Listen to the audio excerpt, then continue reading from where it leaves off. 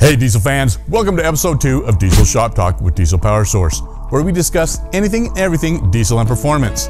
Today, we're going to continue our discussion about the factory VGT Turbo that comes stock on the 6.7 Cummins. If you haven't watched our prior episode, I suggest you go check it out because we went over how the stock VGT Turbo operates and why it tends to go out.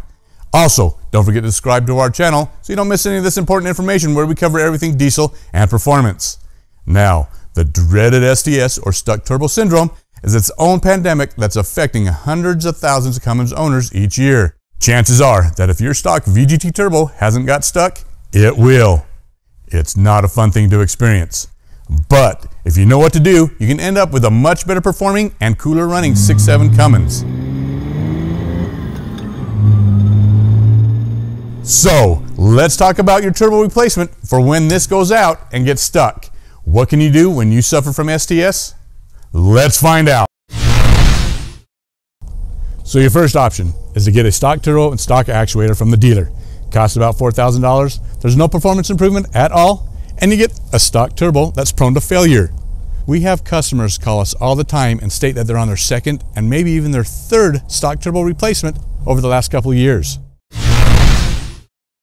Option number 2 would be to go with a stock modified turbo. What this means is a company has machined out the stock housing to accommodate a larger wheel. This does give you more power, but you're stuck with stock components, stock actuator, and the stock exhaust housing. With the stock exhaust housing, it's still prone to high EGTs. And you're stuck with stock components which are prone to failure. And that's why we're here in the first place, because you ended up with STS. A third and better option would be replacing the broken stock turbo with an S300 or S400 fixed vane journal bearing turbo in either a second gen swap or a third gen swap. This is the stock whole set VGT Turbo and the stock one-piece exhaust manifold with a T4i. Here's the stock VGT actuator on the turbo. With the stock whole set turbo, you'll see that the compressor cover has the 90-degree elbow outlet going to your intercooler. The intake from the air filter. Once again, the turbo mounting flange is a T4i, not a T4. And then you have a 4-inch V-band clamp to the exhaust elbow. To replace this turbo with an aftermarket S300 or S400 turbo, you have to match up all 4 of these points. You see, the 6.7 stock VGT and stock manifold use an odd T4i flange to match up. So if you replace your turbo with an aftermarket S300 or S400 frame turbo, they will have to have a T3 or T4 flange and will not match up to the stock turbo T4i flange. This option requires replacing both the turbo and the manifold. This manifold warped so bad we had to saw it off the truck. A second gen swap uses a second gen manifold, which puts the turbo in a very different location and requires a lot of parts and fabrication. Our third gen swap kit uses a third gen style manifold, T3 or T4, and keeps the turbo in the stock location and requires no modification. It is basically swapping the turbo and manifold with a few other minor parts. Both types of swaps require that your truck already be deleted and have a program or tuner that stops the computer from looking for the stock turbo. Some people believe the second gen swap is the way to go because they think it balances out the cylinders better, has better sound, outflows and outperforms a third gen swap.